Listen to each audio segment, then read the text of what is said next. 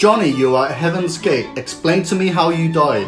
Well, me, my brother and Papa were stuck on an island full of cannibals. The king said bring back 10 of any fruit. Okay, so what happened? We returned with the fruit and the king said, okay, you need to put it up your bottom, and if you make a noise, I will eat you. My brother picked bananas, and after the third one, he started crying and he got eaten.